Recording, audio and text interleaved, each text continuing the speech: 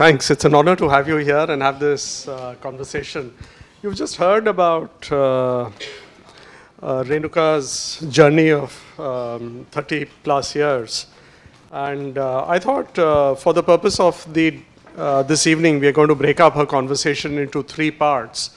About her time at ICICI, about her time at Multiples, and also given the fact that she's, as she was described, a leading lady of the private equity industry. Just talk about what is happening in the industry and what some of the trends are. So with that, Renuka, maybe we can jump straight into our conversation. Good evening. Very happy to be here. When Amit said he's going to break it up into three parts, I thought he would say the last part is leg pulling. I'm happy that is not part of the agenda. Whatever you say, Amit, I've always obeyed you in ICICI. It just continues. You're far too generous, but anyway, we'll kind of begin. You know, we heard about what you've got, your education, your time at ICICI. One of the things which I do recall from my time there is you go study at Harvard, you do the advanced management program, and you come back and you tell Mr. Kamath that, look, all this is very well, but you've kind of, I've been lending, I've been in the merchant banking division, I'm now heading the securitization, and none of them is going to be of any interest to me going forward. I want a complete shift in what my roles and responsibilities in the bank are going to be. So walk us through, what is it that led to this shift? What is it that you saw at Harvard during that time which kind of came back and led you to have this conversation with Mr. Kamath? Yeah. So I guess, you know, if we believe in spirituality, then we believe in when the time comes, things happen, and you need a trigger. You know, I went to the US for the very first time in 1993. And on the weekends, it was a long trip. It was for over 4 months. And every weekend I would get bored. So I decided that instead of getting bored, let me go and visit new cities. So I went to Boston. I looked at the Harvard Business School. I was taken in. I said, one day I will come back and study something. By then I was already a mother of two, so I knew I couldn't leave them and go on a 2-year MBA program. And since that was hard-coded in my head, I waited for the right time, both from a family situation where I can park the children for 3.5 months, and also ICICI should feel worthy to sponsor me because it's a very expensive program. So that happened in '99. And when I sat in the plane, I mean, this is absolute truth, I'm not making it up as a story. When I sat in the plane to go to the US from India, I said, I'm not going to be in touch with what's going on in India, and I'm going to come back as a different person. It was just a resolve, my own personal resolve, no trigger. And because I made that resolve, every course material, every study group discussion, every case study was too important to me. Otherwise, our mind, when you are already in the thick of a job, you're constantly thinking about what's the deal that's going on, what's the politics that's going on, what's going to happen to my promotion when I go back. I had no such worry. I was just completely soaked in by everything that was happening there. And the other good fortune was, it was peak of internet time, 1999, and Harvard had done a whole new building, the MacArthur building, for this executive program. They had wired it with high bandwidth cable, everything was being done on the internet. So that was also kind of very impactful. And then the case studies where you hear the story of the Starbucks and the Nike and everything, who all have gone through almost near-death experience before they came out of it and built world-class companies. That led me to really worship entrepreneurship. So it was a combination of all of this which kind of really triggered that entrepreneurial streak in me. And I came back and told Mr. Kamath that none of the current businesses in ICICI need me. can I build e-commerce practice for ICICI? Or the other gap I saw there was private wealth management. He thought for less than 10 seconds, he said, do e-commerce, and that's how the journey began. Yeah. You were looking at some fairly interesting projects. There was a travel agency out there. There was a payment. Those are that's the crazy side of me. So, you know, when someone says do X, right from my childhood, I have to do 10X. And sometimes I get reprimanded, sometimes I get appreciated. I really don't bother about it. So Kamath told me that, look, you do e-commerce, but you just build the e-commerce intelligence. So who are good technology vendors, what technology platforms we should. Don't run any of our channels because I want the businesses to own them, which is, of course, the right business decision. So I said, fine, fine, and neither of us knew what exactly I was going to do. But Kamath being Kamath, you know, he remembers everything, and he's just amazing. So shortly, in a few days, we had a big group executive meeting, and he said, hey, Renu, you wanted to do e-commerce, why don't you set up ICICI's intranet? So I said, theek hai. I mean, I need a beginning, and I got this beginning. And I had done my Cisco case study, where for Cisco, the biggest strategic competitive advantage was their intranet. So I didn't look at it as what a rubbish thing to do, what is there in intranet. I said, how do I make intranet a very powerful tool of transformation in ICICI, right? So I started, and then I went to a conference, saw check free. I said, why not ICICI build an equivalent of check free? So I came back and told Mr. Kamath, sir, we should build an equivalent of check free.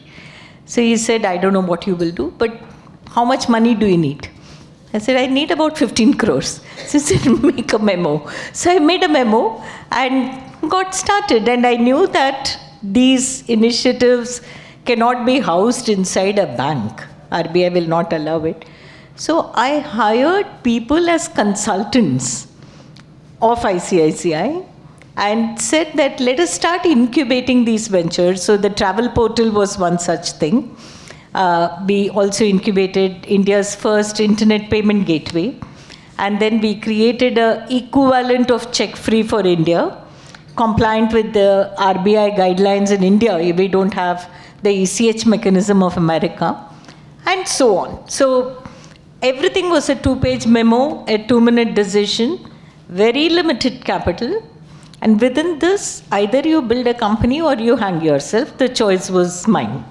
That's how I got started. And after about 9 to 12 months, one day I told Mr. Kamath that you should come and talk to my team. So he thought my team may be 10, 15 people, right? And then just before the meeting, where do I have to go? So it was the largest auditorium in ICICI building. He said, but why are you holding the meeting there? I said, there are 150 people. So he got his jaw dropped. And I know, having worked for him, exactly what would worry him. I said, sir, not a single person is your employee. They are all our advisors. You don't worry about it. None of them are your employees. So that's how the intrapreneurship is what Mr. Kamath had called it, at that time. So many. Some of them failed, some of them became super successes, and that's how the journey began. Yeah. And then you kind of moved to ICICI Ventures. So that also, I presume, just happened along the line when... No, one, I think ICICI would have been happy also to keep me a little bit away because I was a bit unmanageable. But equally, what had happened, it was a very interesting period, and I feel that timing is so important in anything that you do. I mean, before this, I had a conversation with Vivek, and he was talking about how COVID helped, in terms of crystallizing your business model. So ICICI from a financial institution was becoming a commercial bank. So it meant that all of their activities will now come squarely under the surveillance of Reserve Bank of India.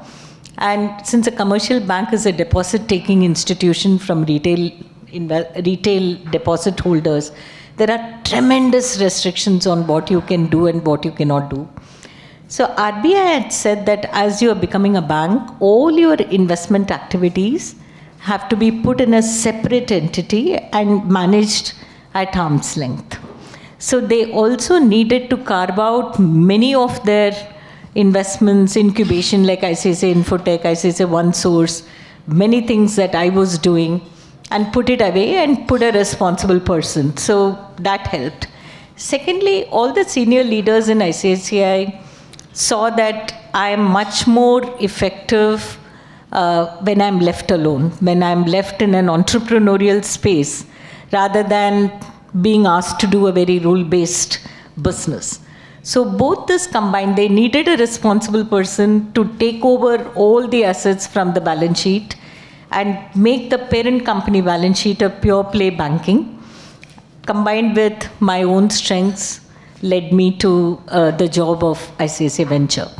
And to share an inside story now that it's such an old story, the CEO, the then CEO of ICICI Venture would go and complain to the top management of ICICI every other day saying he's not able to make progress because Renuka was doing his work. Whereas I never went and complained. So they said, why not give that job to Renuka? So actually that began your whole journey into venture capital, PE. So you built ICICI Ventures, as it was then called, from about 100 million company to something which is $2 billion. So which was fairly large. I mean, it's very large even today. So at that time it was astronomical in size. And one day you kind of just decided that I'm going to throw it all away and let me... No problem. No. You decide that you're going to throw it away and going to reset things to zero. What was your thought process at that time? Yeah. Some of my life is full of interesting stories. So I scaled ICICI Venture, and scaling ICICI Venture, in my business, it's about fiduciary fund management. So I used ICICI brand, but the money was all third party. So when I took over ICICI Venture as the CEO, it looked like almost an extension of ICICI Treasury, because I had about 500 crores of ICICI and about 250 crores of third party. And I had agreed with Mr. Kamath that there is no point in running this as a separate company. If all the money that I manage is your money, then I might as well become part of Nachiket's group and sit there in the treasury. So, being my stupid self, I went and told him that, sir, if 75% is not third-party money, it is not worth it. And he is a very, very smart leader, and if one of his subordinates is gladly putting the foot in the mouth, he quickly grabbed it. He said, yes, absolutely, Renu, you have to raise 75% third party, right? And then many things happened. The world capital markets collapsed because internet collapsed. Then September 11 happened. The rest of the world said Tata to an emerging country like India. They said, we don't want to put a single dollar in India. There was no capital. And I had already gone and stuck my neck out, saying I'll raise 75% third party. So now I can't go and tell Mr. Kamath, sorry, reset my goal. So I had to knock on the doors of domestic institutions. I somehow put it together. It was an excruciating first 3 years. I was not sure whether I would survive at the end of that journey, but it happened because of tremendous hard work and perseverance. And then I walked down this journey. By the time I came to 2009, 95% of the money that I was managing was third-party money. And as the third-party money kept increasing and ran into billions of dollars, these institutions started to ask responsible questions like, what's the guarantee that you will be here? How much of the economics do you and your team get?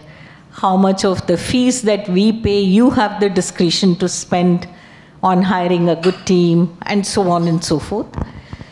Which clearly meant that I cannot be completely under the hold of ICICI as a pure subsidiary. But if you look at all the other subsidiaries of ICICI, the insurance company, the general insurance company, the mutual fund, they were all riding on the franchise of ICICI. They were using their branches, they were using their regulatory status and so on, whereas mine was a pure fiduciary fund management based on the skills of me and my team.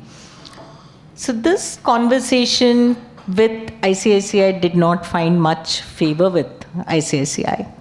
And they wanted to keep it closer to themselves and yet wanted me to grow from 2.5 billion to 5 billion. So it was like an unsolvable mathematical problem where you have to get a lot of foreign money to grow, who then want great clarity, whereas ICICI wanted ICICI Venture to look exactly like them.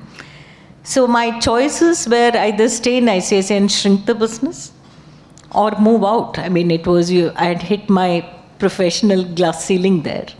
So I chose the latter.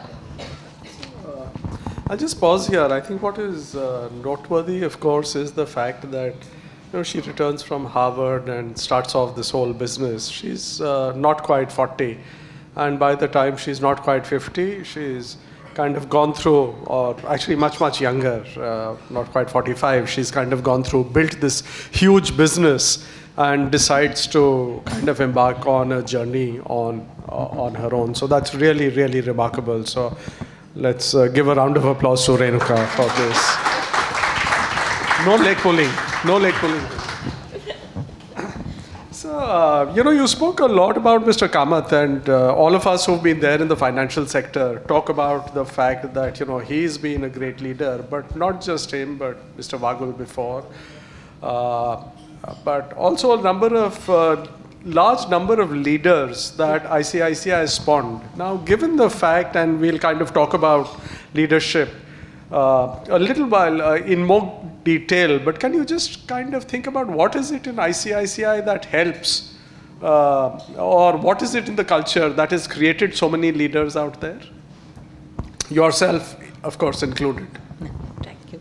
So I think that ICICI is an institution which encourages innovation. So there is no idea that is shot down because it cannot be done in ICICI. So right from the time I joined ICICI in '86, I used to be very impressed by how much this institution was integrated with many of the leading institutions around the world. And Mr. Bagul had inculcated in the institution that we will continuously learn from the developments in the Western markets. So people would travel, we would be sent on sponsored training programs, there would be joint ventures. There were very many ways of learning how fast the Western markets were progressing with financial products and solutions.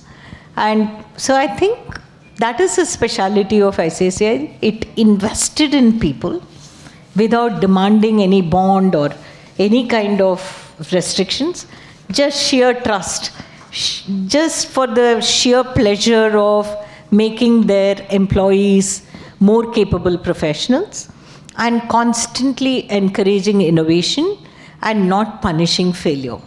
So I have had so many failures, in my journey in ICICI. It's just that the number of things that I got right far outshined the number of failures.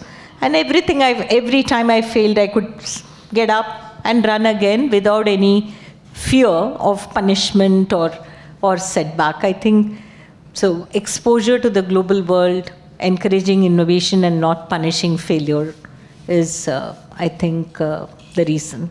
So let me kind of extend it to your current business. So how many of these lessons or these cultural traits do you think are there in multiples today?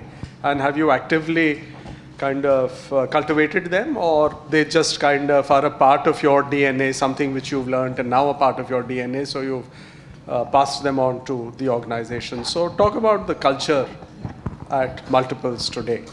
Yeah, and also over, maybe you can just talk about how it's changed over the years, given the difference in scale from when you started to where you are today. Yeah. No, I would say I've carried all that. I mean, it's very, very difficult to say what is ICICI and what is me, because we have not been two different things. We have been two sides of the same coin, right? For me, ICICI was first, Renuka was next when I was there. So all of these are pretty much part of the person I am, and I've carried that on to the big difference is when we were very young professionals, we were very fearful. The job was too dear. If you made a mistake and got kicked out, where else will you go was a big problem. Money was very important. But today's youngsters are very bold. And they definitely think that they know more than anybody else in the organization. So I don't have to work very hard to push people, to challenge status quo and think innovatively. So that is completely part of the DNA with which Multiples was born. And the differentiated things we did was, I call myself a private equity firm. And when we invested early on in companies like India Energy Exchange or Delivery, everyone said, hey, are you behaving like a venture capital? How do you invest in loss-making businesses? How will you go and explain to your investors that these companies are burning money and they're going to be continuously diluting you, and so on? None of these things deterred us. And today in our portfolio, we are just so proud of our portfolio. We built companies like India Energy Exchange, which is only power infrastructure in the country, Delivery, Dream11, ACO, the only direct-to-consumer insurance company, Licious, the direct-to-consumer food brand, Neo, which is again a fintech company but not on the lending side, Quantify, India's homegrown AI/ML company, which is a partner to Google globally, MoEngage, which is a SaaS company, which is a marketing technology company. So our portfolio has these studded with these stars. And every time we do a deal like this, we are criticized first, as to, hey, are you behaving like a venture capitalist? I would say I'm not behaving like a venture capitalist because I don't, first of all, go in that early into a company. And secondly, I don't go with the notion that some of my companies will fail. We only pick companies that we know we can make them as category leaders. So that's how we have created a niche, for ourselves. This requires getting your team to be prepared for tomorrow. So as a rule, I don't invest behind discovered stories. The rule in Multiples is that you will discover a category for the world and not invest behind proven stories. And the second thing is, how do you do entrepreneur engagement when both of you are navigating through a lot of ambiguity about the market, about the customers, about pricing, about copycats, about how the competitive landscape will develop, how much to burn, how fast to grow, are you building a moat or are you just burning money? So there are so many questions that are there in front of you. And how do you become a genuine business partner for your entrepreneur so that there is complete trust? And once there is complete trust, the entrepreneur gets a lot of confidence that he has a totally aligned partner in Multiples, who is also an investor. And then together you find the answers that you think are appropriate for you at that point of time. And this model has given us repeated success. And that's how Multiples has really differentiated itself in the marketplace. So this power to be different, to be innovative, to be entrepreneurial in your investing business is the DNA, I feel, which has come from our ICICI experience, which has been kind of passed on to Multiples. Yeah. So there are a lot of threads in that answer, and maybe I can pick up on a few of them. So the first is, you listed out some of the companies you've invested in, and they're doing reasonably well. So how do you kind of go through it? Do you meet someone and say, okay, this is who I'm going to invest in? Do you go through the numbers over a 3, 4, 5, 6 month period? Does the team get involved, or is it just you who kind of spends time, wines and dines, see if there's a cultural fit? How does that whole process work? So will you just expand a little bit on that? Yeah, sure.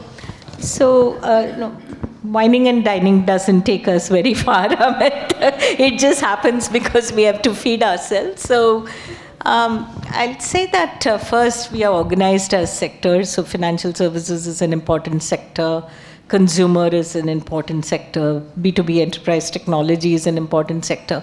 So, my sector leads, along with their teams, have a hypothesis, an a priori hypothesis about this is where I want to invest. So I want to invest in a marketing technology company is a hypothesis we had even before we started the fund, based on pure research of what's going on in the market, what kind of platforms are likely to have maximum tailwind in the next 3 to 4 years. Then it's a question of finding the right company. And there it is, again, going deep into how have you thought about the market, size of the market opportunity, how have you positioned yourself. In Mo Engage's case, how have you thought about the technology that you are building, verifying with real experts. So we got the founder of Global Logic to vet the technology that Mo Engage team had built, to see that if their customers were 10x the current size, will the technology really hold up? So you get into a very, very detailed evaluation of the business model. Do you have pricing power? Do you have the ability to build a moat? Or are you just walking into a more and more competitive space, in which case you're only going to see price cuts? And then we get into the psychographic of the entrepreneur, which for me is 80% of the reason why you invest in a company. So are you mindseted to build a sustainable company? So how do you deal with professionals? How do you deal with your investor partner?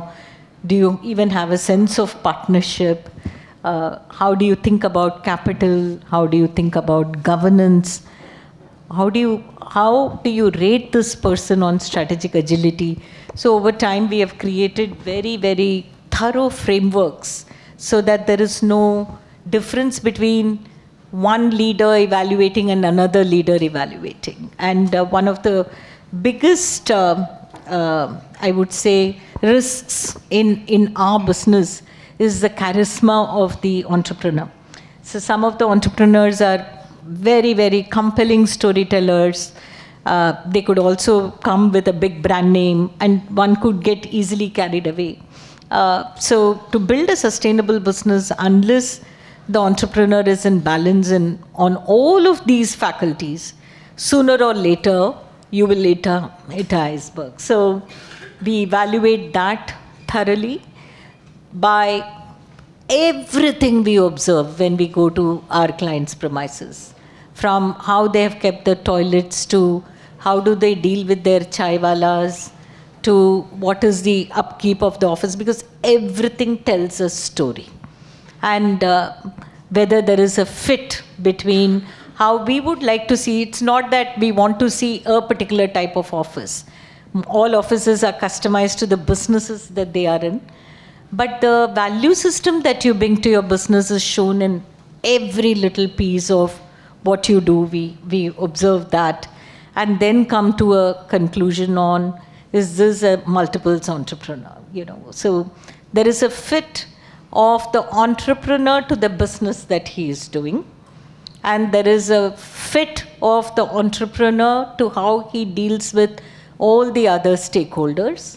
And then there is a fit of the entrepreneur to multiples, because multiples cannot be just a financial investor. We are a business partner. So if the person just wants our money, then we are the wrong partner for them. Once we pass all of this test, then we go forward and make the commitment. So it's a very involved exercise. It takes several months. yet you are in a very competitive market. So doing that dance is the toughest part of our business. Yeah. So there is, of course, I've heard the story of love at first sight when you kind of met with Dream 11 and instantly decided to invest with them. How did that go? What happened? How did you go and meet up with them? So that was a interesting story, and that's where again I would say the multiples, flexibility and openness to new opportunities really kicked in. So before that, I'd like to say that, we all hear about funds which are unicorns, but Dream 11 is what is described as a dragon. A dragon is where a single investment returns the full fund corpus. And while there are a lot of unicorns around, at least we've heard of a lot of them till last year, this year there are fewer of them. But dragons are even rarer. So this was a dragon which was there in their portfolio, and talk about that. Yeah. So, Harsh Jain's father is known to me from ICICI days, and so Mr. Anand Jain called me and he said, Renu, as you know, I'm a very old world man. I'm a hardcore brick and mortar guy. He's an infrastructure guy, person. Whereas my son is doing something on the tech side. So will you just meet him and guide him? And you also tell me whether he is on the right path. So I also took it at face value. I said, yes, Anandji, I will meet him. And then I told my assistant that please set up a time. And Harsh lands up in my office. So I had not made any arrangements. In the sense, I had not called any of my colleagues. I had not read up about his business. I said, I have to only meet him and guide him. And then I started asking him about what do you do and all of that. And within 10 minutes, I felt that this guy was onto something very big. Because cricket is a religion for us. And what he was building was, active engagement on the sports. And the way Harsh described it, and his personality as well, the calm, collected, well thought out, it all came out, so instantaneously. Then I said, this is fantastic, Harsh, pause. I'll call my team because I don't want you to repeat the whole thing. So I called my tech lead and one more person and I said, let's listen to the story together. And he said it, and see, given my 25 years of experience in just the investing industry, 35 years in the market, some questions about any business comes quite obviously because of those experiences.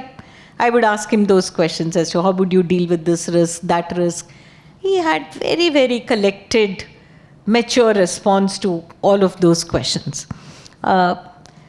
So the meeting ended and I said, no, this looks very interesting, Harsh. If you don't mind, can we take a look at it for investment ourselves?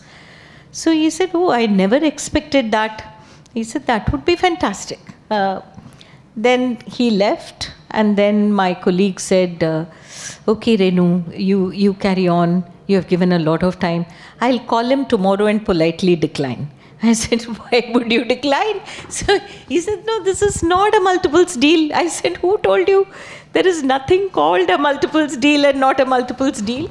Let us go ahead and evaluate this. And so we said we have two big questions as far as Dream 11 is concerned. One is, so at that time, Harsh used to give 50 rupees for everybody who comes and plays on the platform. So if he stops this blood supply, will the customers walk away? Are people coming and playing here because you get 50 rupees? And if you introduce one more person, you get another 50 rupees. So you can put 100 rupees and play on this platform. So we had to evaluate what is the strength of this product. Will it stand on its own legs?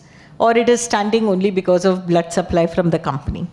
The second was this whole legal risk of, is this gambling or is this a game of skill? So we said that a very routine market research is not going to help us because you're talking about the potential of a product which is just developing. It is not It's not a soap that you can give it to somebody and say, use it for 7 days. Is your skin not getting dry? So you need a very customized market research for this. Otherwise, you ask the wrong questions and you're going to come with the wrong understanding. So I called Rama to office and I said, this is the opportunity, Rama. Prima facie, how do you feel about it?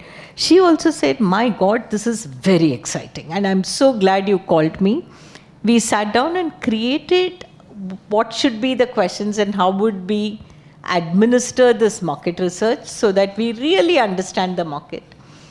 And on the legal side, I called Zia and I called one more leading lawyer and I said, this is a case and I want your personal involvement and personal assurance that in the court, this will come out as a game of skill.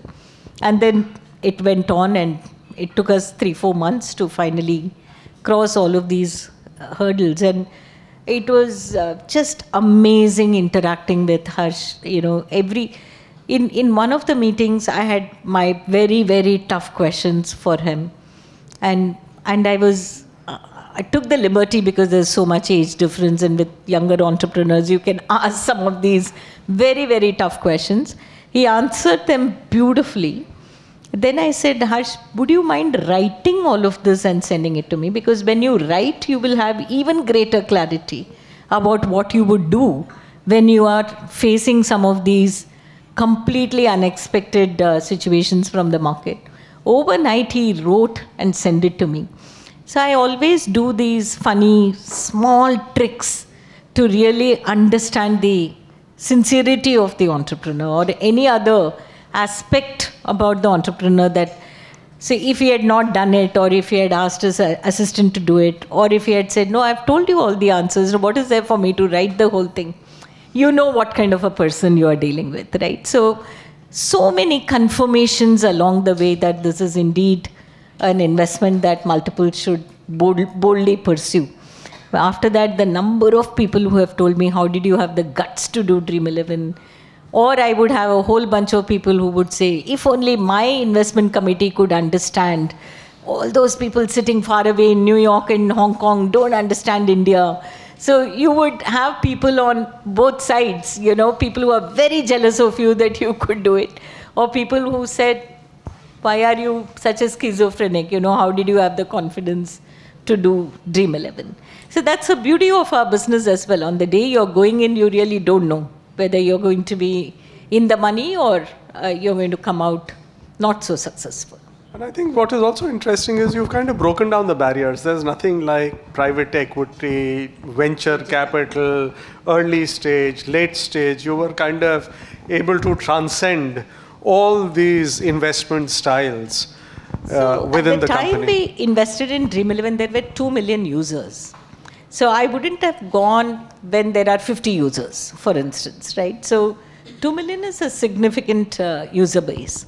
And in 4 years, it became 150 million. That's another matter. But so there were enough user base. The technology had already developed.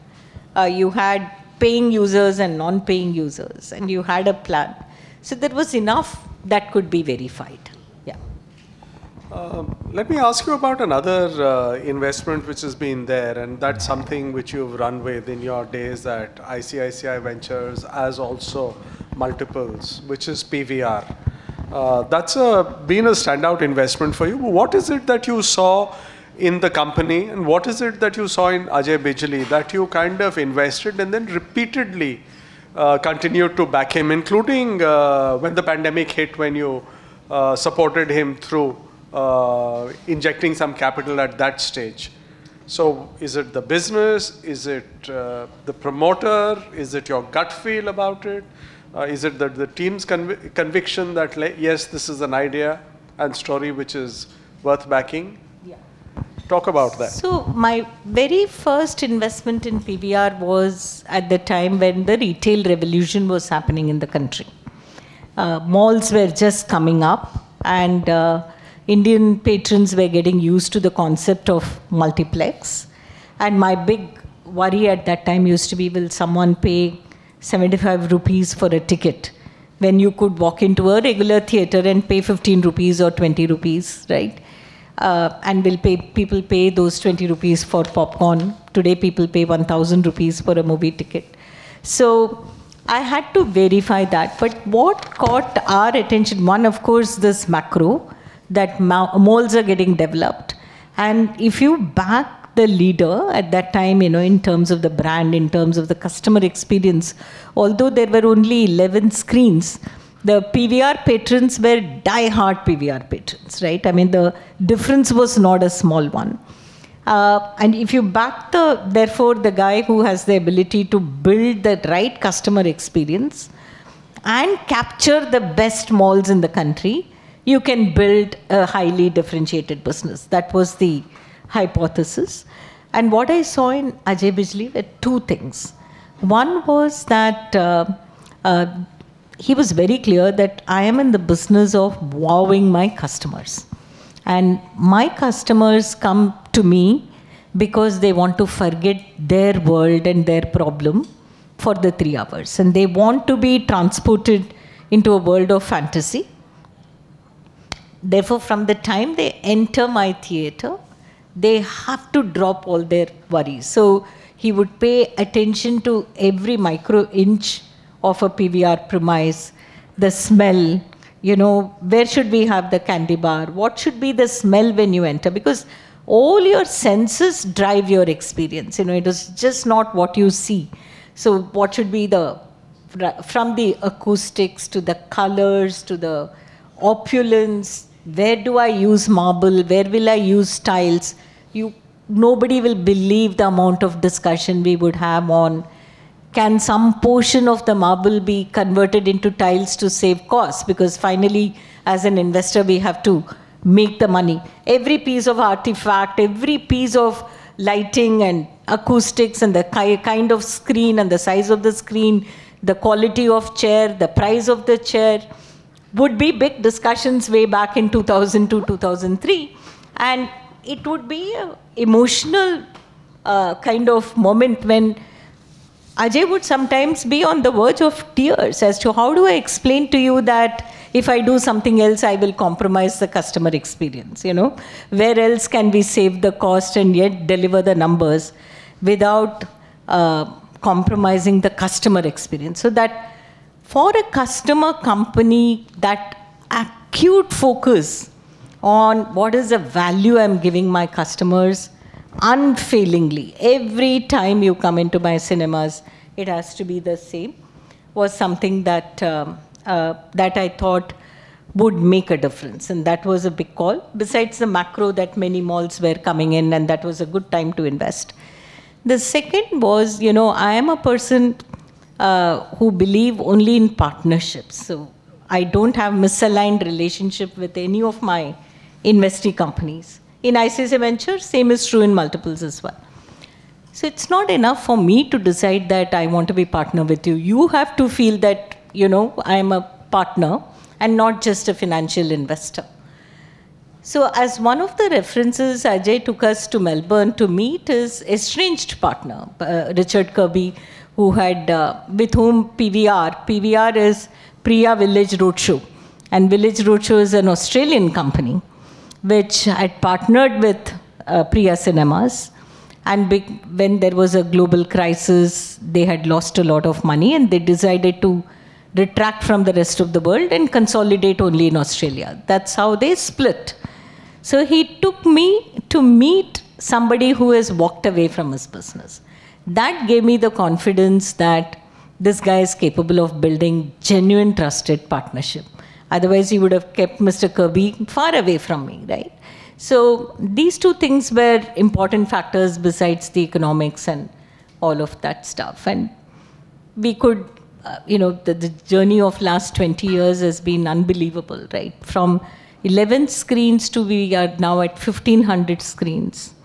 From a company which was valued at 60 crores by me in 2002, we are at 12,000 crores now. And, from just a Delhi-based company, we are truly a pan-India company.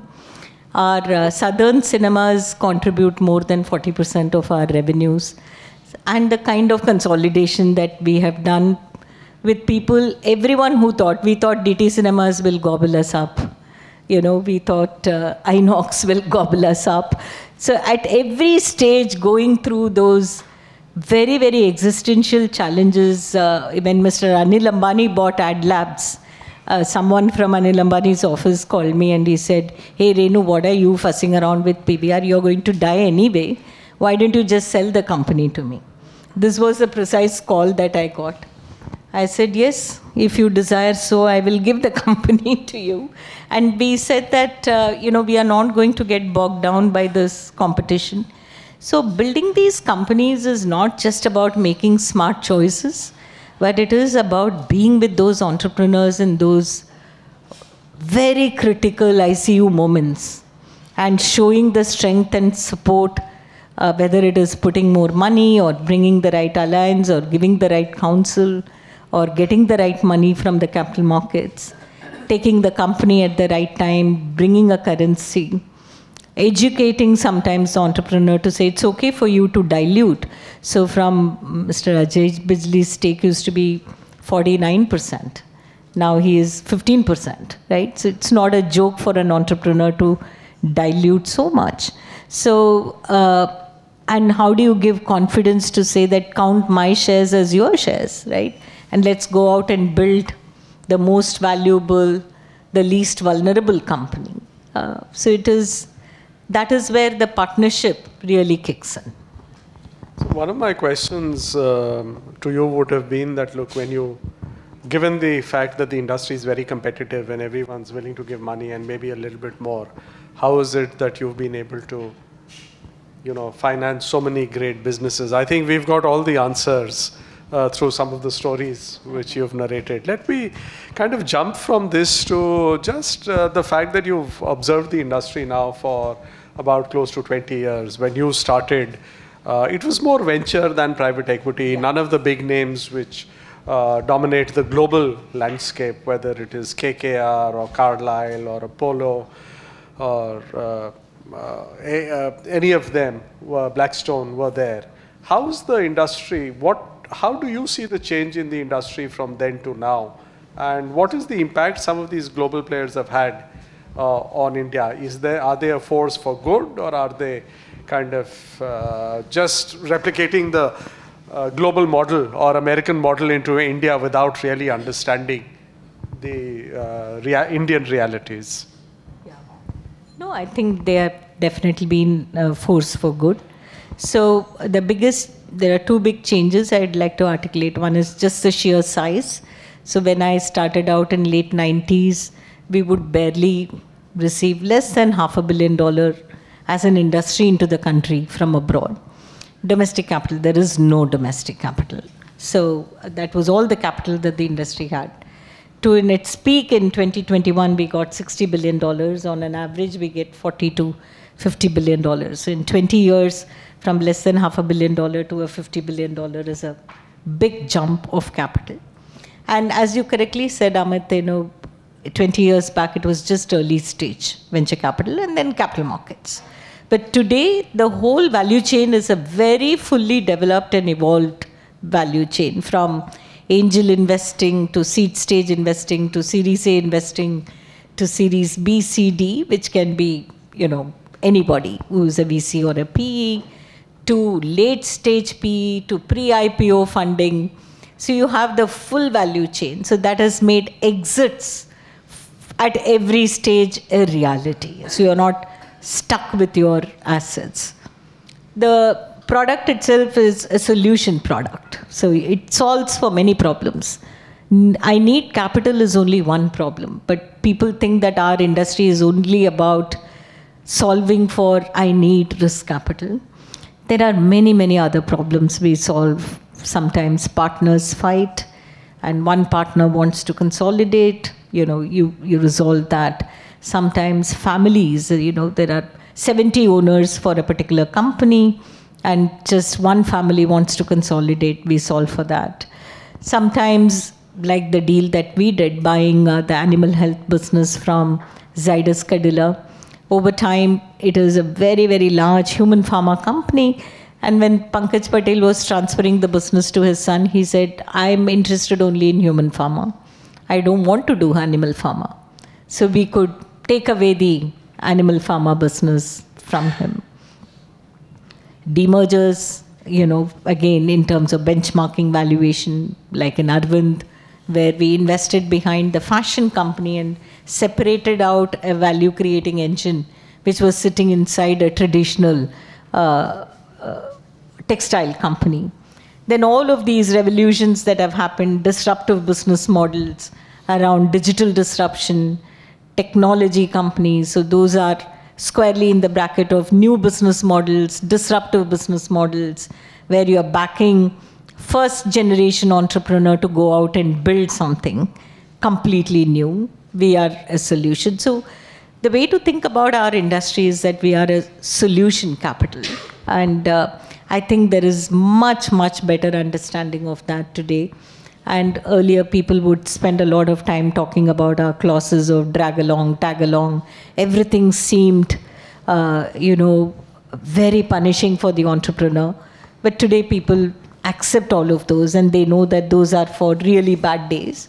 And when you're dealing with third-party money, it is unavoidable. So I think there is a massive change. And today we can call ourselves an industry, given the number of participants.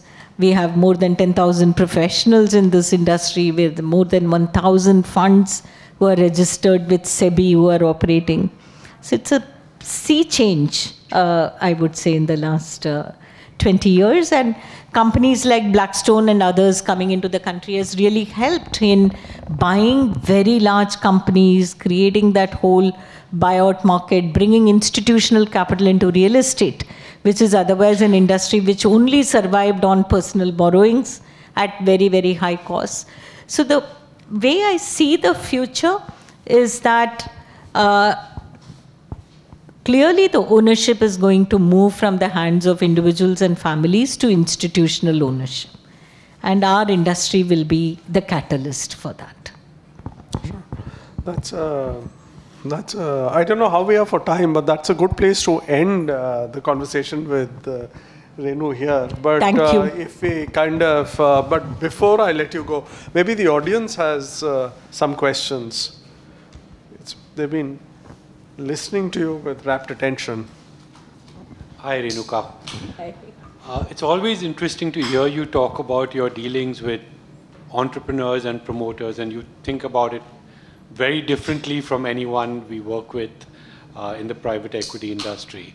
Many promoters are often a little anxious working with multiples or with you because you can be quite tough when there are differences of views.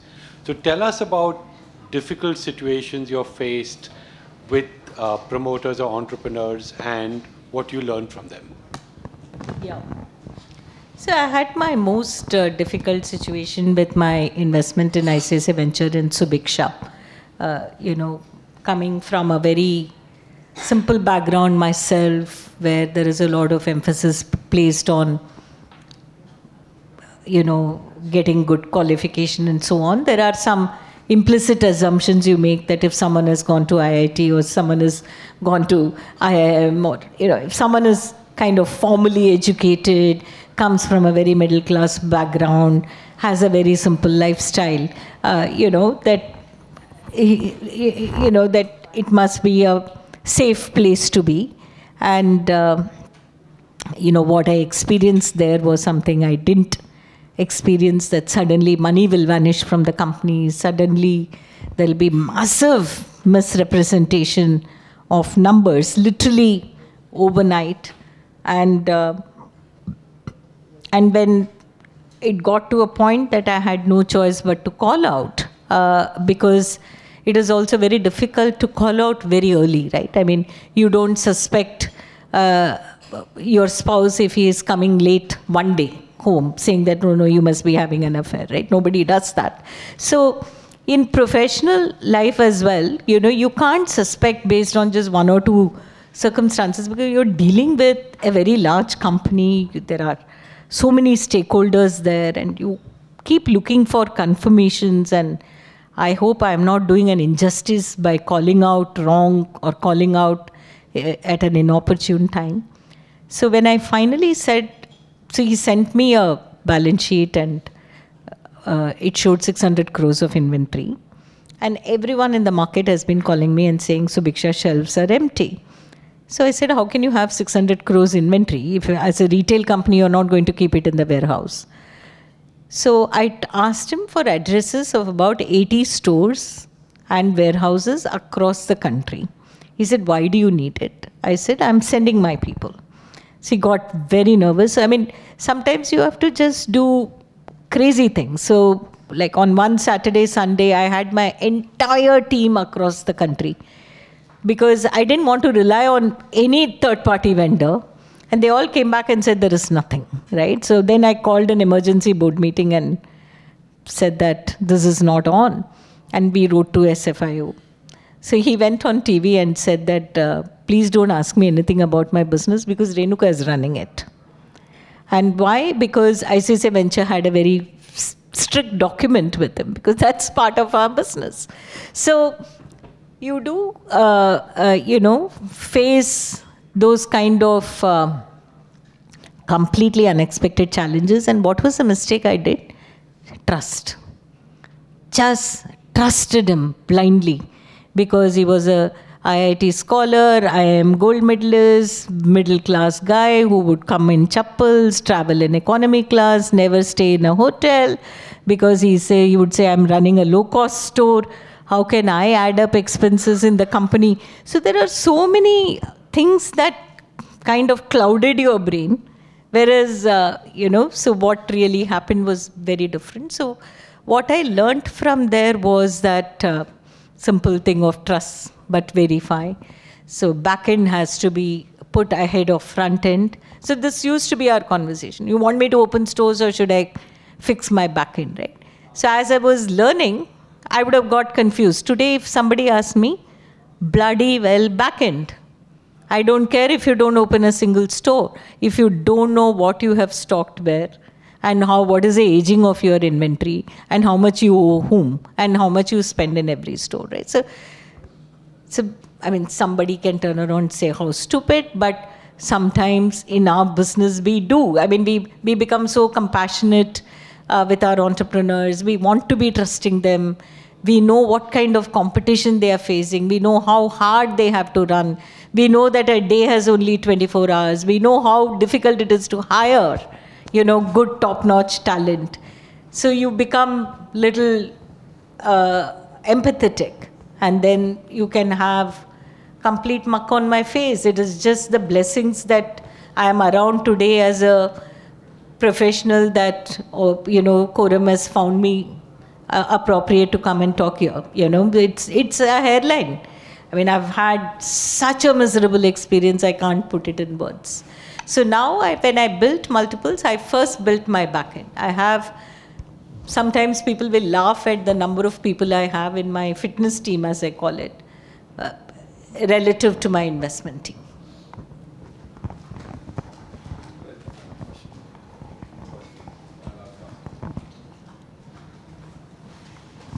Good evening. Today there are probably about 100, 120 unicorns in India. A lot of them are not making revenue.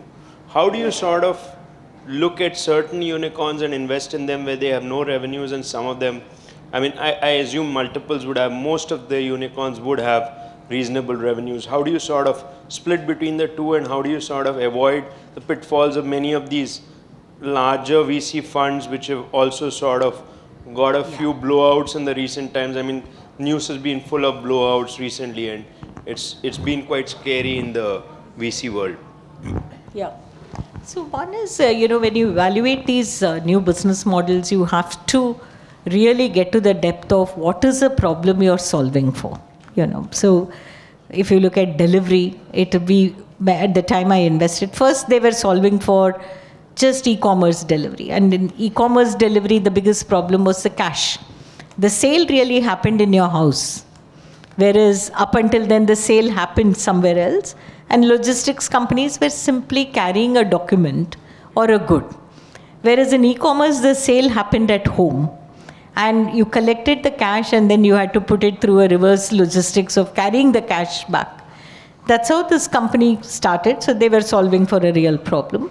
And then they saw that the whole space of deploying technology, giving predictive solutions to companies is a very big open space in logistics, because most of the logistics companies are family run, terribly underinvested, no technology, no predictability, and which was really hampering the economy. And we supported Sahil in putting all of those infrastructures. So the most important thing to solve for is, what is a real problem that you are solving for the customer, and is that a sustainable business? And when you get carried away by the fad, when you get carried away and say that, hey, I need to have a cosmetic company in my portfolio, I need to have a plant-based cosmetics in my portfolio, then you make all of these mistakes. And then the irresponsibility in our industry happened when too much money came into people who didn't have to really account for it, right? So, and when those things happen, we are mature enough to just get on the footpath and allow the traffic to go. And then when more sobriety comes back into the market, get back. Nothing is running away.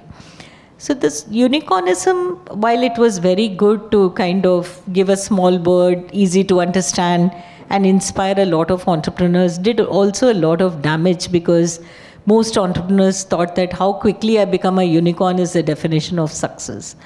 At least we tell our entrepreneurs that you are as dear and important to us even if you're not a unicorn, right? Unicorn is not a goalpost to chase. But have you solved a real customer problem? Are you able to make profit in that? And are you able to hold your business for the next 20 years is the real success. Yeah. There's a question on this side. Yeah, good evening, ma'am.